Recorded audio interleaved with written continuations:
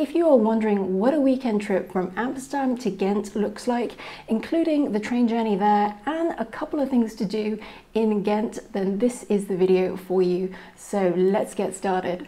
Train journey. So from Amsterdam to Ghent, there isn't actually a direct train, so you will need to change somewhere. We took a Thalys train from Amsterdam Central and changed at Antwerpen Central Station. And going there, it took 1 hour and 15 minutes and cost 29 euros. Now in comparison, coming back, it took 1 hour and 45 minutes and cost 64 euros. So from Antwerp to Ghent, we were told that we didn't need to pre-book our tickets because there were loads of trains going, and true enough, we just bought a ticket at a machine. It was 9.90 euros per person, and we hopped on the next train. So from Antwerpen Central to Gent Sint-Pieters station, it took about 1 hour. And when we got off, the station was so packed. I was really taken aback by that. It was a little bit crazy. Things to do in Ghent. So let's start with the Ghent Altarpiece, which is also known as the Adoration of the Mystic Lamb.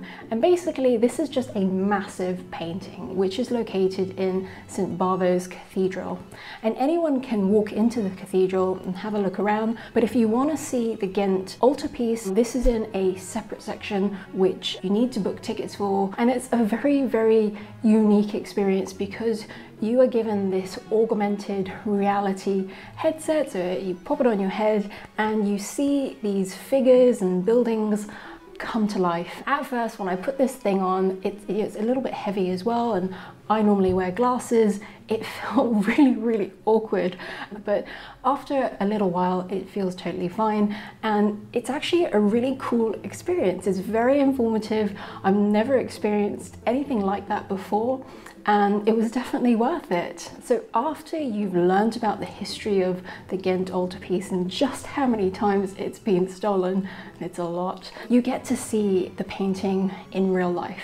And it is magnificent. It was much bigger than I actually imagined it to be, and it was very beautiful. And especially because you understand what you're looking at, it really meant so much more. If you are finding this video interesting, please hit that like button as it will really help this channel grow.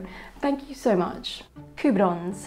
These are a cone-shaped Belgian candy, and they're a popular delicacy in Ghent. Doing this video, I was kind of thinking about it and salivating, wishing I had a spare box of them because they're very tasty.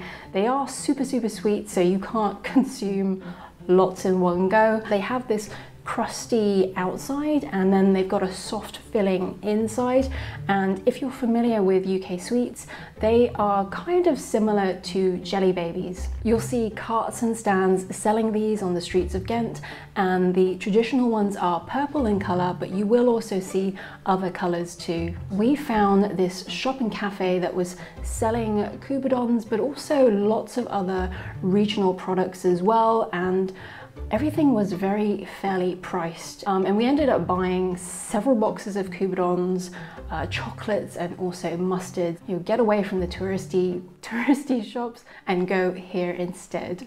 Markets. Now by pure chance we got chatting to a bar owner, and she told us about a sort of an antiques, bric-a-brac, second-hand market that was taking place by St. Jacobs, and so we went along to that. I've been to a lot of markets similar to this, and this one was particularly nice because it was in a really nice setting. There were a wide range of items, wide range of prices. It was a very relaxed atmosphere. And my husband managed to pick up a 1920s bottle opener in the shape of a duck, and he paid 20 euros for that. So yeah, we were really happy. In summary, I think this is a fantastic weekend trip that you can make from Amsterdam. The train time is give or take 3 hours, and the city is just so beautiful. Thank you so much for watching. Until next time, goodbye.